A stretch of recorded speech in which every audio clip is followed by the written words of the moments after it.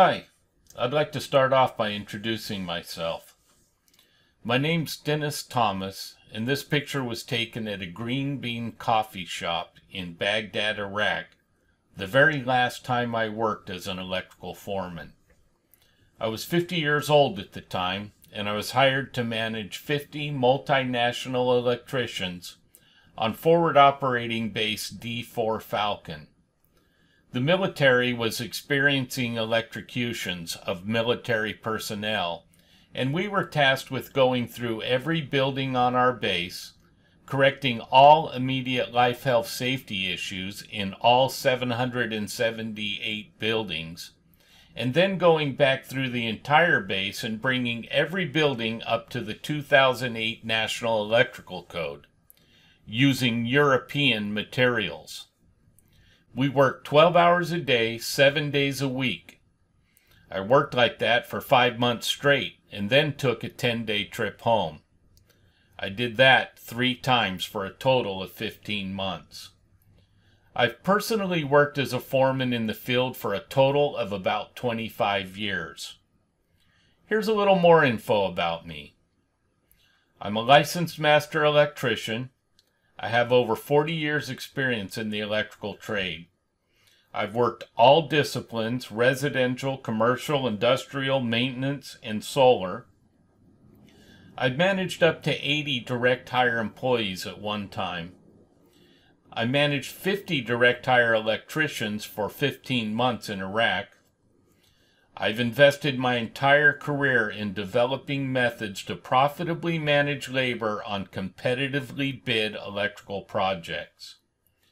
In my most recent position, I managed 6 construction managers and 6 safety supervisors on $1.2 billion worth of solar assets for a utility company in Tampa Electric. That utility company could have hired anyone they wanted to manage their solar construction, O&M, and warranty work. But they chose me. They chose me because of my success in building solar projects for them on time and on budget. If you were to ask me, I would tell you that the electrical foreman is one of the most important roles in the entire electrical contracting business. Now, it's important to remember that it does take an entire team to succeed. But as an electrical foreman, you can have a huge impact on the success of the project. It's pretty widely accepted in the construction industry that labor costs are the most difficult cost to control. And the contractors who figure out how to do that are the most successful. As an electrical foreman, you have direct control over labor, and the way you manage that labor has an absolute effect on the profitability of your projects. That's powerful. It's also a lot of responsibility, and companies should be very careful who they trust with that responsibility. This is a dentist drill, and let me explain that. In the mid-1980s, I was running projects for an electrical contractor that built mostly multi-family stuff, and he liked me because I made him money. One day, I swung by the shop with one of my journeymen to check in with the contractor, and while I was there, I asked the journeyman to grab a whole hog out of the tool crib. When I was done talking with the contractor, I met back up with the journeyman and checked to make sure he had remembered to grab the drill. When I asked about it, he responded by telling me that the only drill left in the tool crib was a dentist drill. Well, I didn't know what a dentist drill was, so I asked him, "What's a dentist drill?" He responded by saying, "You know, that big metal drill." This particular contractor owned a really old 3/4-inch chuck super hole shooter. It was big and heavy, all metal, not a piece of plastic on it anywhere. And if it hung up while you were drilling, it would spin a 200-pound man around like a ballerina. So then I asked him, "Well, why do you call it the dentist drill?" And he told me, "That's what everyone calls it, because it's a bitch to work with." That was a really profound experience for me because I always thought I was a pretty nice guy. And for someone to feel that way about me was alarming. I immediately started running through my mind to try to figure out if it was a fair statement or not, and eventually concluded that he was right. I pushed my guys really hard, and here's why. I never knew how fast I needed to move through a project in order to be profitable. So my strategy was to give it everything I had. My reasoning was that if I pushed like hell all the way through the project and we lost money, the estimate must be bad, right? Once I understood all this, I went to work immediately. I made a commitment to myself that I was going to learn every skill I needed in order to manage crews profitably in a manner that they would appreciate and respect. I'm not exaggerating when I tell you that I read books end on end for probably about 10 years. I studied scheduling techniques, employee management, dealing with difficult people, accounting, project management, motivation, basically anything I could find that I thought would make me the best electrical foreman in the field. But I never really put any of the skills I learned into practice, because although I developed a lot of knowledge and skills that would make me a better leader, I still didn't know how fast my crews needed to move in order to be profitable. So I just kept pushing. Then one day I went to work for a very large contractor in Northern California. At the time they had about 400 electricians working for them.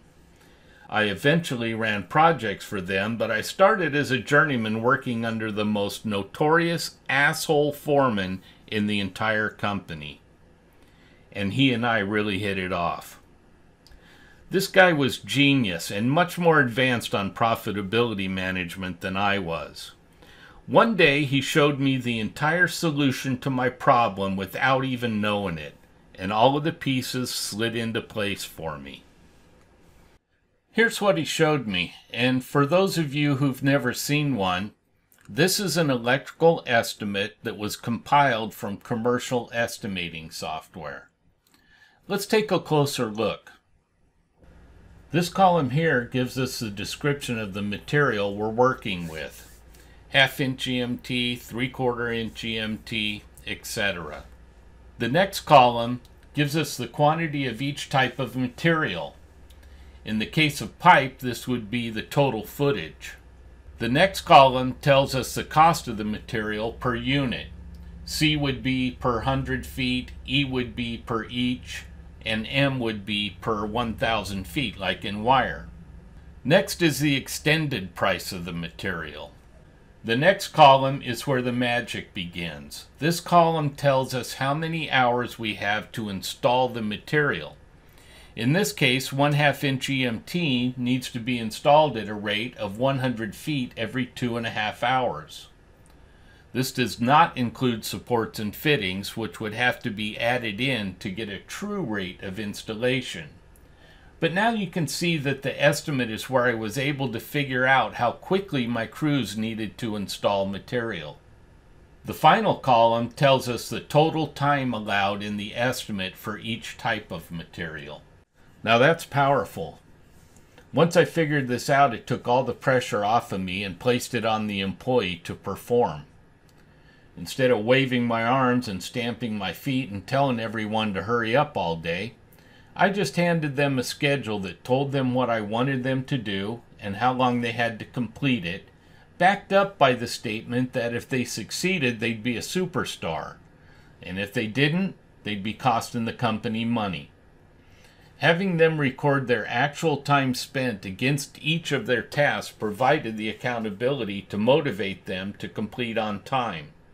Managing employees became as simple as telling the employee what I wanted them to do, how long they had to complete it, and asking them to log their hours against each task. Now I was able to start implementing the skills I learned about treating employees well and managing them in a professional manner, which had the effect of creating even more productivity.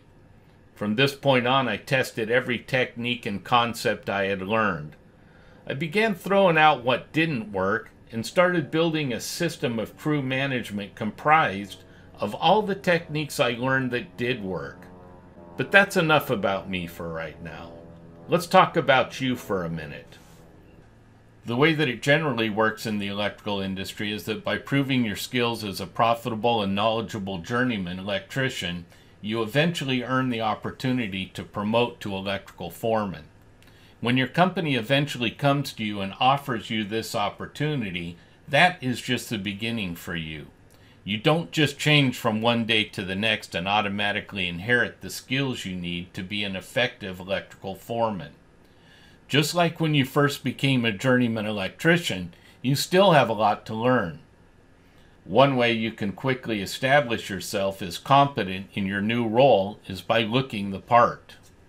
So if you were an electrical contractor that was going to invest in an individual and basically give them the responsibility to manage a project or even a portion of a project that could affect their financial future, which of these three workers do you think you might select?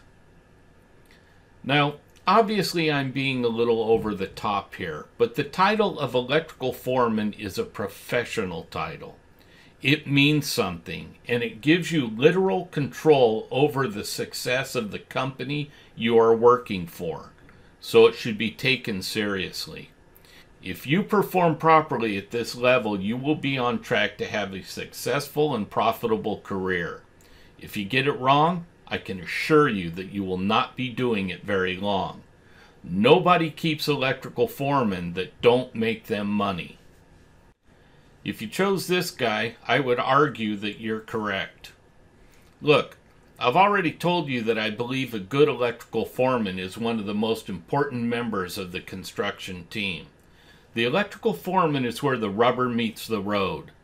The electrical foreman is the individual who's going to take the electrical estimate and make it a reality. And there's a lot that you need to know in order to do that. Of course, you need a good understanding of how to assemble the materials per plan, but there's a lot more that you also need to know and understand. Just to open your eyes a little, here are some other things you'll need to know and understand. Customer relations. The way you interact with the customer will have huge impacts on the company's success. Managing a crew. The way you manage a crew will play a large role in your success or failure. Labor units. You need to understand labor units and what is included in a labor unit so you can understand how to best focus your efforts. Scheduling. You need to be able to interpret the master schedule and how to translate it into rolling schedules for your crews so you can stay on track and profitable. Budgets. You need to understand your budgets and how to manage them to control your costs and overruns. Safety. You are responsible for the safety of your crew and the other trades that may enter your work area. Morale. Happy workers are productive workers, so you need to maintain your crew's morale in order to maximize the profitability of your projects. Conflict resolution. Construction sites are notorious for frequent conflicts between trades, contractors, and employees, so you need to be able to maintain harmony. Estimating. You need a clear understanding of the estimating process so that you can interpret the estimate data and use it to schedule and monitor your progress. Daily logs. Your daily log is very important because you may need to refer back to it to justify change orders, reference safety issues, or, in some cases, for litigation. Procurement. While most of your material package will be negotiated and bought out for you, you could have control over certain specialty purchases, and you need to manage those costs responsibly. The electrical foreman is one of the most important roles in the electrical construction industry, but you need to take that serious. If you do, it will provide you a lifetime career that pays well and garners a lot of respect. It is also a great platform to launch your career from that can lead to superintendent, estimator, or project manager. let's take a deeper look at what it takes to be successful.